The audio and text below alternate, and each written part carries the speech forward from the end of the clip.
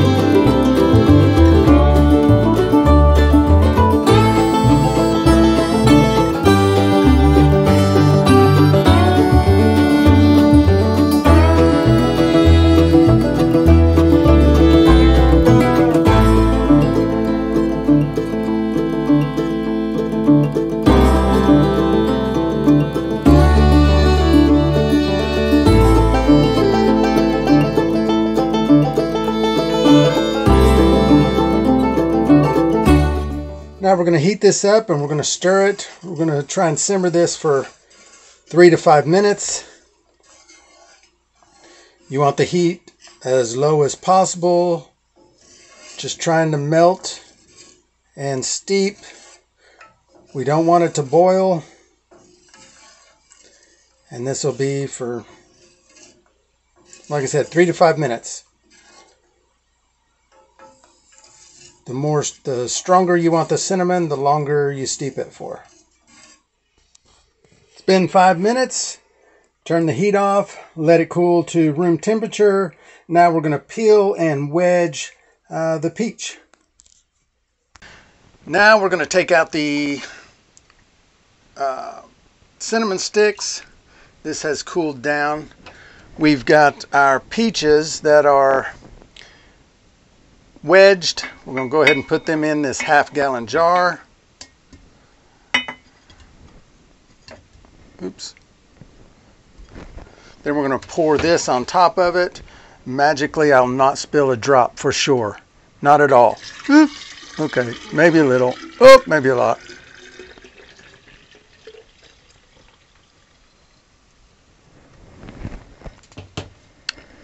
And then we're going to top that off with 120.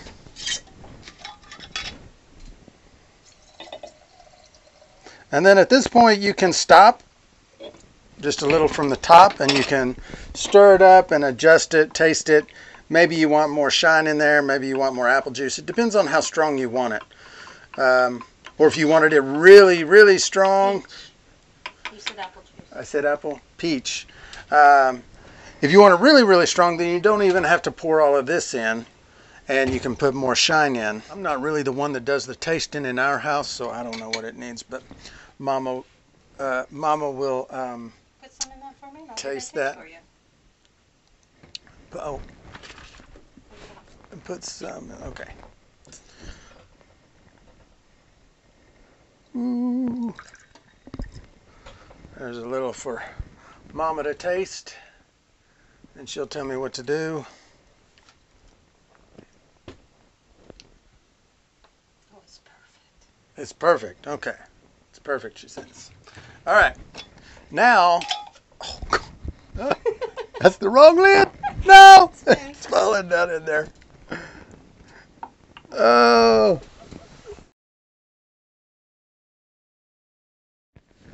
Wrong size lid on it. So at this point, put it in your cabinet, let it sit at least 24 hours. It'll be delicious. But if you can wait 6 months, so this one says Peach Cobbler, August 5th, 2021. There we go. Boy, what a mess.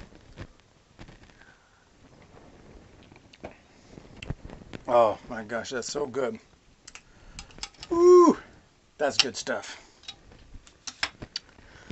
So that is one of the peach cobbler recipes. Enjoy.